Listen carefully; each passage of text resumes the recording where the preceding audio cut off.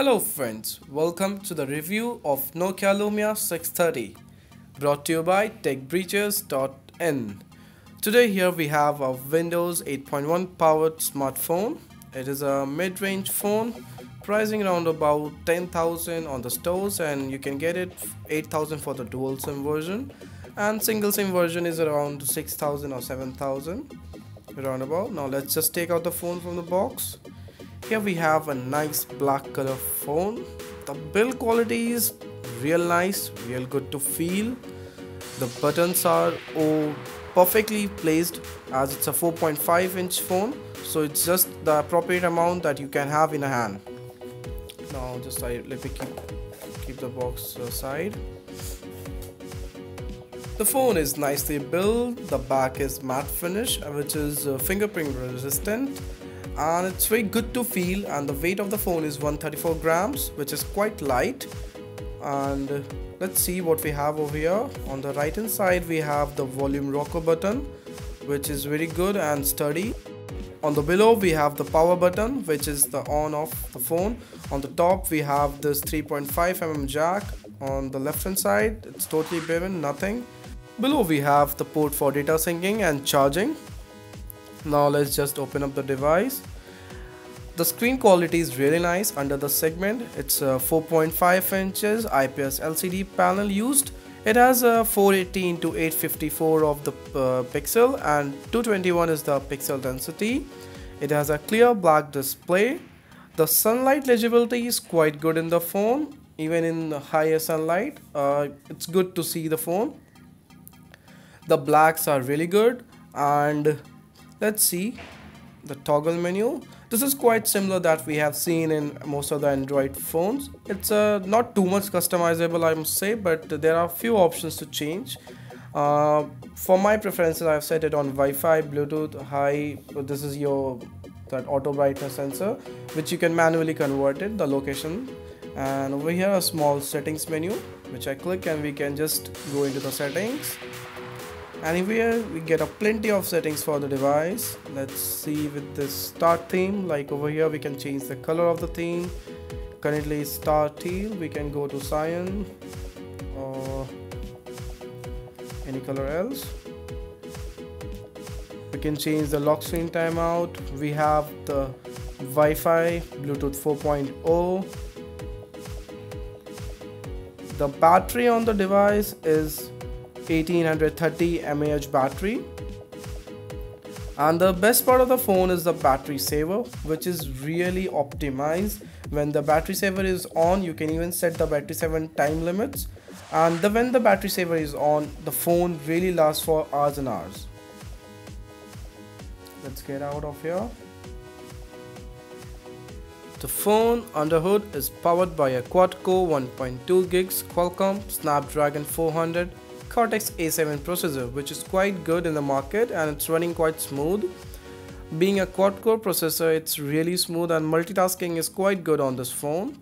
It uses a GPU of 305 Adreno, which is average GPU, I must say. Not too much good, not bad. It's a perfectly average GPU which just does the job. It has a 512 MB of RAM, which is quite enough for all the Windows phone, and as these phones don't use much of the RAMs. And let's talk about the memory on the phone. It has 8 GB of internal memory, out of which only 4 GB is user accessible and 4 GB is used by the phone itself for using running its Windows 8.1 version. The best part of the device is that people don't need to worry about the internal storage, as I've already told it's 4 gigs of user accessible memory, but Nokia has provided with 128 GB of SD card expansion. I don't know how Nokia managed to put up that, but it's real good because you can over here choose the option to store your data in SD card, your photos in SD card, or your apps, or your new downloaded movies and whatsoever. The phone supports Wi-Fi, FM, GPS, Bluetooth 4.0, all the regular features that you get on a simple phone. Now let's have a look at the dialer of the phone. It's a pretty decent dialer. A very simple dialer to use. Over here you have the SIM switchability while calling. That's a good feature that you can just click on one or two to choose your SIMs. To save a number, let's suppose save any number over here. We just click on a simple big button over here, that is save, and you get over here a plus icon, that is to save it in your Outlook account or Google account or anywhere else. The name of the phone, and you click on the save button and hence it saves the phone number. Here you go. The calling quality of the phone is pretty nice, I must say. The noise cancellation is also very good. To rate it, I would be giving it 7 out of 10. Windows has come up with a new feature, that is a search engine of their own provided by Bing. You can put in the search for the web or phone, anything. And the new thing is that we all have used the Google Now on the Android devices. Over here we get the Cortana, that is the search provided by Microsoft. Let's see if it works good on this phone or not. Who is the President of United States of America? Okay, it is working pretty fast. Oh, it worked really accurate actually. It didn't give any voice back, but it's pretty decent to use. Windows provides us with this new feature, that is this app switching feature, which can be closed like this, or you can just swipe it down to close the multiple apps that you have used.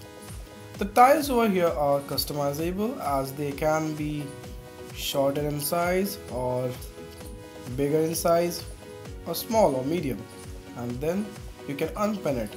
And you want any other tile over there, let's pin the WhatsApp tile again. Here we have WhatsApp and pin to start, and here you have the WhatsApp tile again. Nokia has provided us with their Here Maps, which is the best in town nowadays, as it's training very fast with their offline maps. Let's open it up. Let's see if our location is, yeah, the location is available. As you can see, it loaded up pretty quick. It's a good map with offline facility also. You can search your destination over here, like I'm searching this pre-search destination. Let's see if it shows the result or not. And soon it shows me the result along with the directions also, if I want to get, like here. I'm getting my directions now. Yeah, I have my directions. Now you can choose to start your navigation by driving, by walking, or by any commute that you use. If you want to use the direction, you can just click on start navigation and it suddenly open up the here drives.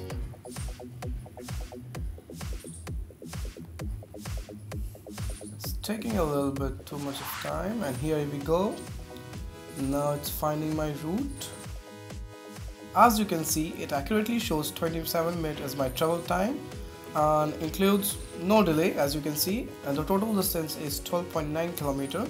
If I click on the start, it will just start my journey. Now let's look at the browser. The browser which it comes is the Internet Explorer 8.1.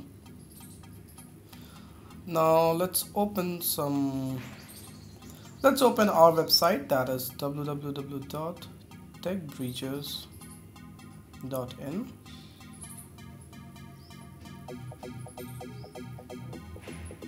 As you can see, the device is loading pretty much fast. The zoom in feature is very good. As you can see, the text to flow is really good. That the processor quality is nice, so you can see. Now let's have a look at the camera. Nokia has provided with many of the Lumia cameras. That is Lumia camera, Lumia cinematograph, Lumia panorama, Lumia refocus, and much more you have for the camera lovers. Let's open the inbuilt camera app only. And here we have a very basic camera. Let's just take an image of the box itself.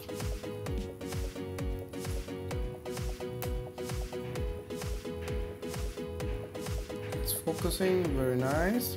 Let's just click on the button and it instantly clicks on the picture. We have a few modes over here, that is shows the auto mode, the night, sports, backlit, and here we have the lighting ISO, that is white or cloudy or fluorescent. Here we have the exposure value, and here we get the aspect ratio, that is earlier it was 16:9.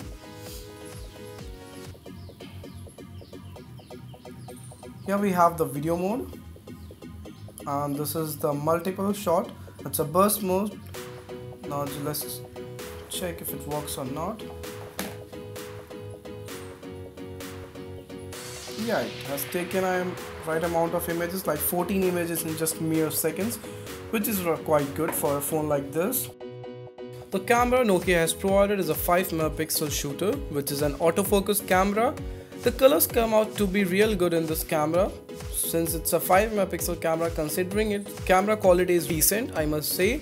The low light conditions were not that much good, but during the normal sunlight or inside the artificial light, the camera was really good working and the colors was very true. But what was a little bummer, that was the noise. There was a little bit much noise in the images that just came after. I'm recording this video on the phone's microphone itself. The phone is recording the video at 720 pixels.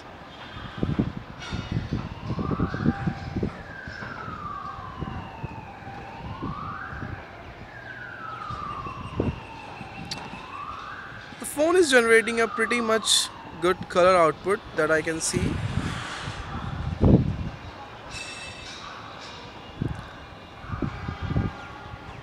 The focus on the phone is also very nice. Now let's test the performance of this phone with a gameplay. I've also tested the phone with many other games, but now let's start with Asphalt 8 Airborne. Let's see how the game loads and how is the gameplay on this device. Now the game is loading, as you can see. The color reproduction is really good. As you can see, the speakers of the phone is really amazing. The sound is loud and crystal clear, I must say. Let's lower it a little bit. That will be fine. Let's hit the play.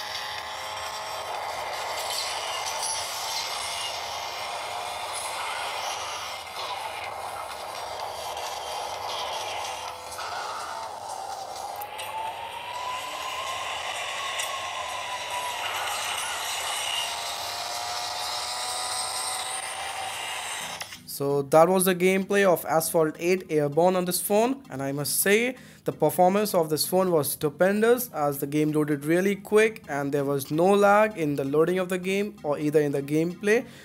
A little issue that was that the phone sometimes get heated a little bit in the summers, mostly on the top where the processor is. Otherwise the phone is real good while gaming. The final verdict of the phone is that the phone under the low end section, that is around 9,000 to 10,000, the phone is real good.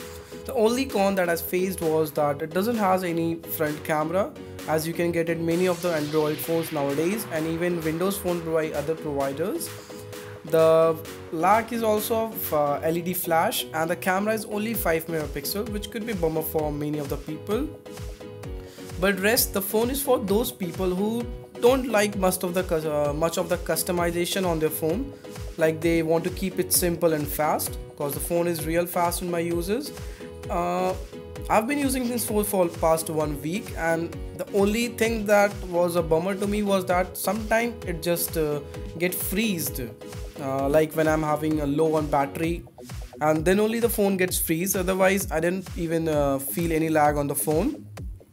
The phone is real sturdy to use, it's real snappy. The phone is going to attract a lot of girl crowd because the phone is real snappy, and the camera is also good on the phone.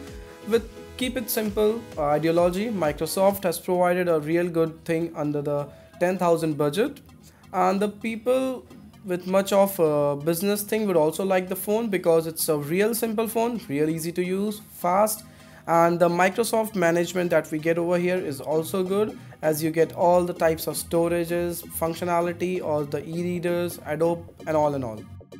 So this was our cover on Nokia Lumia 630, and if you like the video, please like, share, and please do subscribe. So finally, thank you for watching the video, and happy teching.